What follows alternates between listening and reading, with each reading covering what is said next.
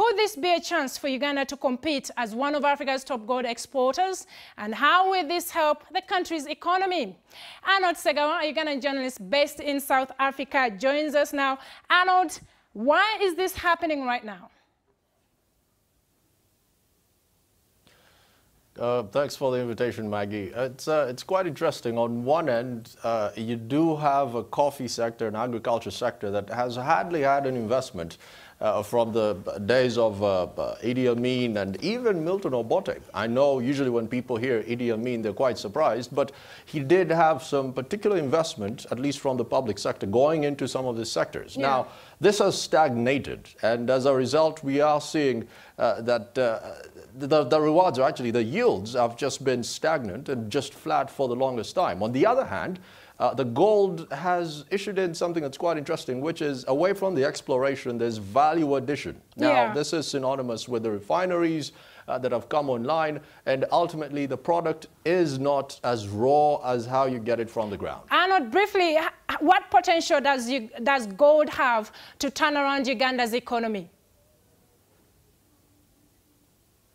That's a tough one, Maggie, because on one end, if you look at the gold prices, spot prices on the world market, gold is stagnant. Unless people are worried about inflation or trade tensions between Xi Jinping and President Trump, that's when they'll run to the gold. Now, value addition is one thing. That's a good thing. But on the other hand, it's still very unclear how much gold Uganda holds. Unlike the oil, where we do know that there's 6.5 billion barrels in the ground, it's very, very unclear how much gold is actually in Uganda, let alone the public policies and the mining policies that are in place to make sure that this will actually invite investors into the space. So it's very unclear right now. And let's face it, we don't know how much gold is in the country. So here's the dilemma, Arnold. Most resource-rich African countries are also the poorest with a lot of corruption. Some have come out to call it a curse. What are your thoughts on this?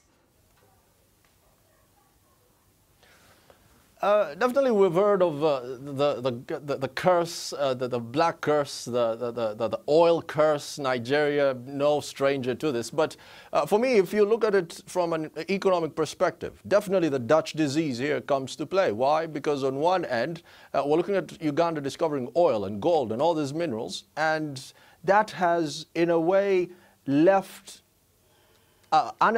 employment into some of the other sectors really unattended to. So agriculture has been left on the backside, and this just takes us to the Dutch disease as it did happen a few centuries ago, and leaves many wondering, okay, so if Hoima is doing well on one end on the mining and the mineral space and the exploration, what happens to agriculture in Hoima? It's really left unattended to. So that definitely is something that we need to watch going forward.